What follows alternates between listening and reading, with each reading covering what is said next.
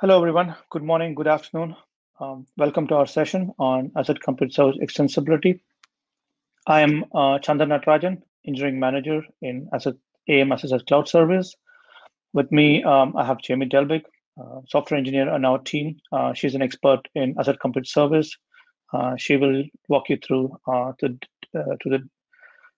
code and the architecture of custom worker.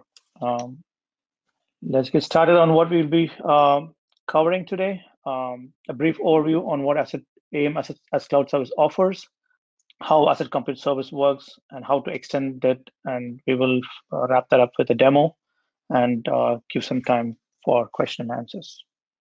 What is AM Asset as Cloud Service and what it offers? AM Asset as Cloud Service is a cloud solution for experience management that offers always on, meaning better reliability and highly available. And it's also always current. That helps us to continuously provide access to the best-in-class features to our customers in short time. And very important, it's always at scale. With the growing digital asset explosion, the cloud solution helps us to keep up with the performance required in terms of computing power and network I/O to process these assets at scale. And last but not the least, it offers us to learn a lot by keeping us up to date on the customer needs as well as the performance needs and security updates. And in turn, all the intelligence and machine learning we hook up to the solution helps us to share the insights back to our customers.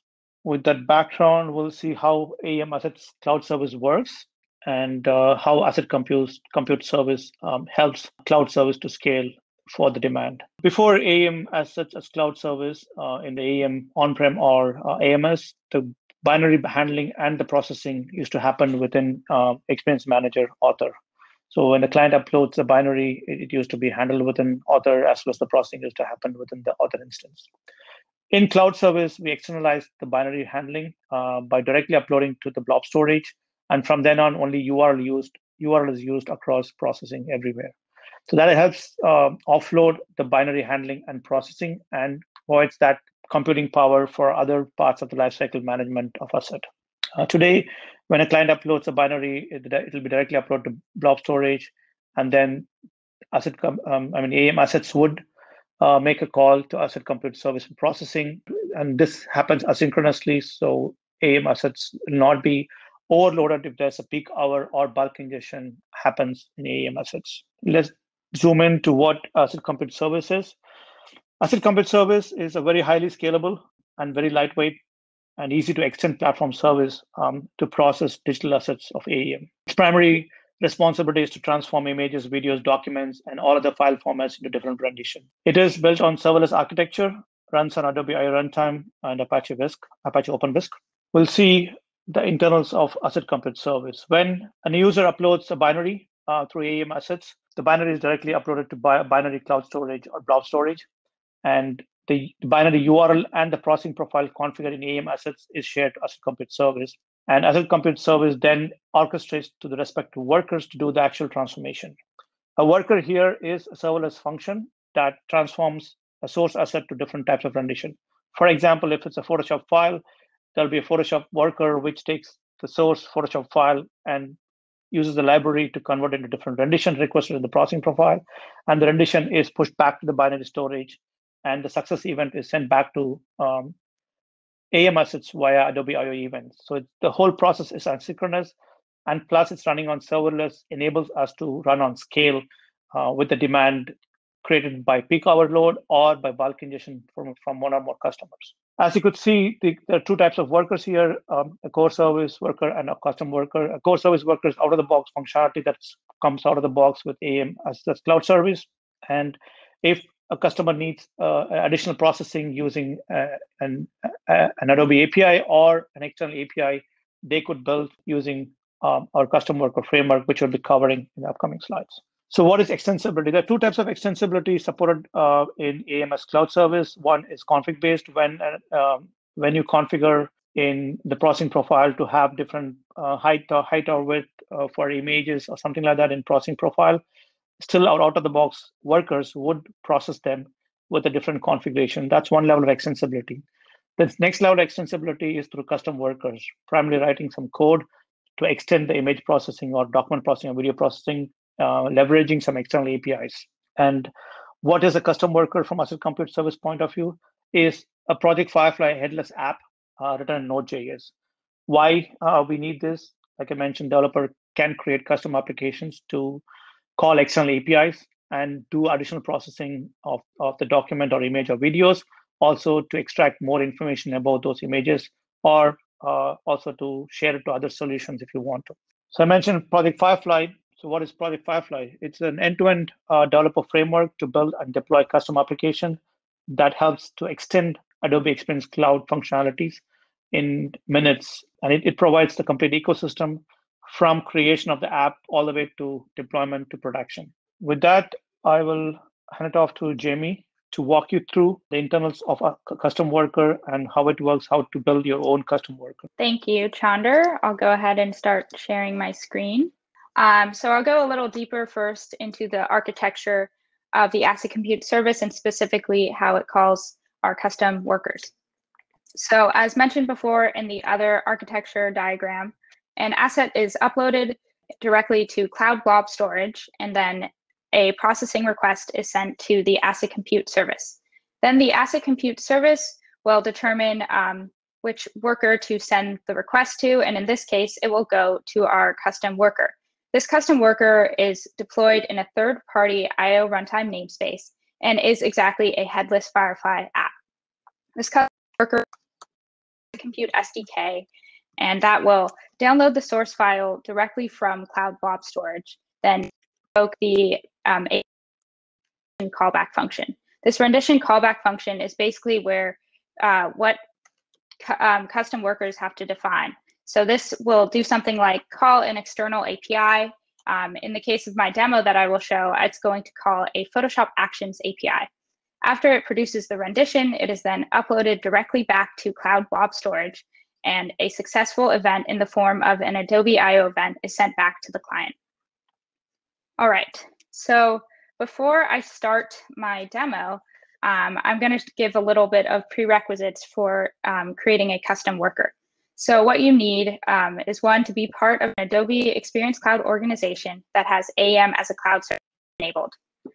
This also needs to be Adobe Project Firefly.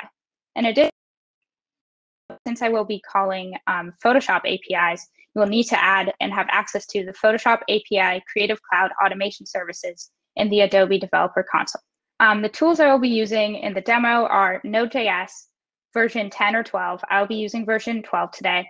The AIO CLI, Docker Desktop, and VS Code, although any other IDE or text editor you prefer is also fine.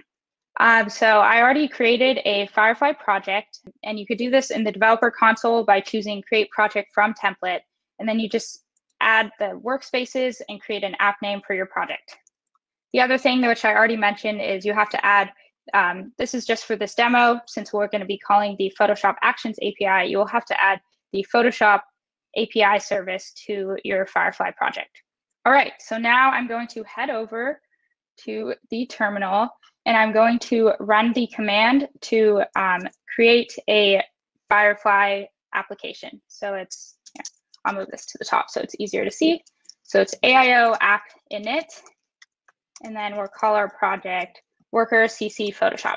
So I'll have to choose which org, project, and workspace I'd like to work in. So I'm going to go ahead and choose that. Again, I'm choosing the Firefly project I created and the workspace where I have the Photoshop API added. This is downloading all of the config, which makes it so this information is in our .env file, and we are able to deploy our action. Okay, so for custom workers, we only need actions, so we can go ahead and uncheck the rest of these options.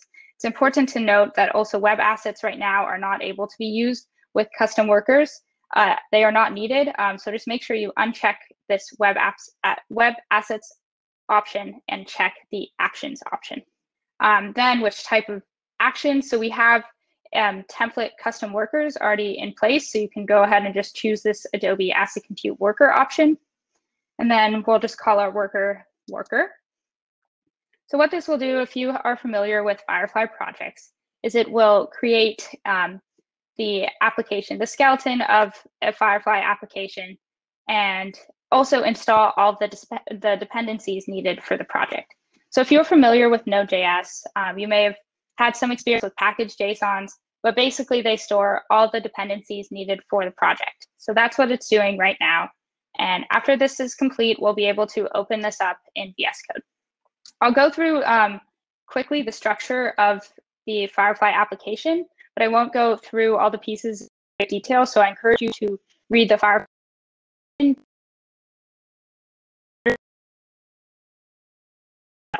Okay, so let's open. I'll expand this so it's easier to see. All right, so as mentioned, I'll quickly walk through some of the parts here. So this is the package JSON, which contains all of the dependencies needed for the project. Since this is an asset compute worker, it comes already with our asset compute SDK and some of our developer tooling, like our plugin for the AIO CLI. This is the manifest YAML. This basically tells runtime what to deploy. Oh, I see zoom in request. I will do that. Hope this is better. All right.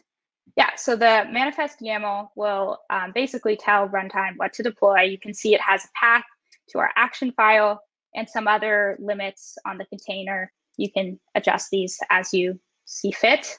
The .env file contains all of the credentials for your project, including the namespace credentials. So the namespace credentials in here is how the AIO CLI knows where to deploy your action.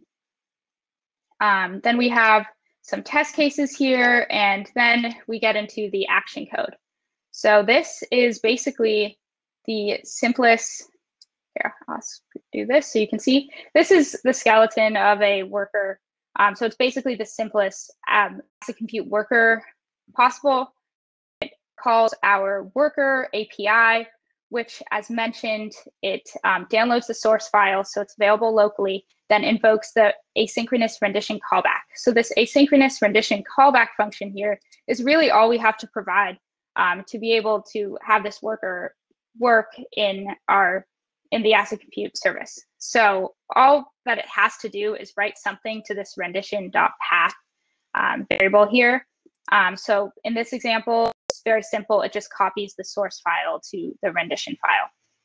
Another thing to note is that the rendition instructions are where you can store custom parameters that you can pass in to your worker. Yeah, so we have some test cases here. I'll go ahead and run the test cases to make sure our sample worker is working properly. AIO app test. So as mentioned, we have our own test framework that we built into the AIO CLI. And our goal, so it uses Docker Desktop. That's why Docker Desktop is a requirement for developing. And basically we make it so the test cases are super simple. You just have to define a source file, parameters, and the expected output. So not much coding involved to write some test cases. We also have a mocking framework. So if your worker calls external APIs, you can mock those APIs in the test cases. All right, so now that our worker is passing the test successfully, let's actually add in the Photoshop Actions code so that it does something interesting. So I'm going to go ahead and just copy in that code. So all this code that I'll be copying in is available and it's open source in our example custom worker repo. So I'm not going to go into it in great detail here, but you will be able to take a closer look after and ask questions. So another thing for this for the Photoshop action code is it brings in a few more libraries. So I'm just going to go ahead and install that here. Sorry about the screen size. It's kind of tricky to fit all this into one screen, but I'll quickly try to explain some of this code here. So you can see it calls the worker API just like the other code, the really simple worker. And the important part here is that it invokes the Photoshop Actions API. So there's a library that basically is just a wrapper around the REST API to the Photoshop Actions call, and we call that here. Another important thing to note is we do pass in some custom parameters The custom parameter that is needed is the Photoshop Actions URL. So if you're familiar with Photoshop Actions, basically what it does is it takes a file and then applies Photoshop Actions to the file. So Photoshop Actions are basically like a set of instructions to apply to an image. So it's how you can, create filters and tons of different Photoshop steps all in one in bulk and on one file. So if you have some interesting actions already available, you can just run these on the file. Okay, so now that our action is ready to go ahead and deploy it using the AIO app deploy command. Again, sorry, it's kind of hard to see here. Yeah, so basically the URL that is returned from the AIO app deploy command is exactly what we have to put into the processing profile in AEM. So we'll go ahead and copy this URL here. So this URL that's returned, remember this, and then we'll head over to our AEM instance. Okay, so now we're in our AEM instance and we have to set up a processing profile to call our custom worker. So I'll go to create. We'll call this Photoshop API, head over to the custom tab and click add new. So the Photoshop action I'm going to apply to this is a logo. So we'll just call it logo. And then here's where we put that endpoint that was just provided to us by the AIO app deploy command. So as you can see here, I'll zoom in a little bit. Important note is that this Firefly app, which got deployed based on the credentials defined in our .env file, has to be in the same organization as our, it has to be deployed in the same organization as our AEM instance. So the Firefly project I created is also in the same in the same org as this AEM instance. Very important. Okay, so as mentioned, we have one custom parameter called Photoshop Actions, and then we can actually choose. So I've already uploaded the logo action to AEM, so we can just go ahead, and choose the action file. Here we go. This logo action we have uploaded. And now our rendition is ready, and we just have to apply it to a folder. So I'll go apply this to the Adobe Developers Live demo folder. And then we'll head over to this folder. You can see the action file is already in it. And then I'm going to upload a file. And what should happen is this action that we just deployed and added to a processing profile, when this image is uploaded, it will invoke that custom worker that we just created, which will apply this logo Photoshop action to this file. So we'll give it a few moments. We'll see if it's ready. As you can see, these are the other renditions that also get processed on the file. So we'll give it a refresh. And now we can see we have this logo PNG that we defined that calls our custom worker. And look, we applied this Photoshop Actions file, which basically does some edits on the photo and then also applies some graphics. So you can see how easy this was to set up. We got it running in a matter of minutes and deployed and able to connect it to our AEM instance. So you can see how you can easily extend off of this to call other cool APIs, like other Photoshop APIs, Lightroom APIs, or other external services. All right, so that is the end of the demo. We have some time now for questions, so I'll head over to Q&A. Thanks, Jamie. To summarize, this AEM cloud service is built to handle the scale and the demand required for the current trends. And Asset Compute Service helps to scale to solve that problem by having dynamic scaling mechanisms built into it. Plus, it provides easy to extend framework for developers to create custom processing workflows on top of existing processing workflows. With that, our session is done. Let's open it up for questions. I do see a lot of questions flowing in chat. Let's see. I try to address as much. So, question from Roger Yemnam. So the questions on dynamic media, I think it's been answered. Why Node 12, not Node 14? So that's a limitation, or it's a feature we are waiting for support on from Project Firefly. So once it's supported, we would also be able to run on Node 14. So question from Helg Harens. Yeah, so you can store any rendition that is generated by an external API, like Jamie shared in the demo. We are getting the rendition from Photoshop and storing that within AM assets. It's not just a rendition, it could also be metadata. In the example worker link I shared, there are multiple sample workers for different type of use cases, including metadata, extracting metadata from an external service.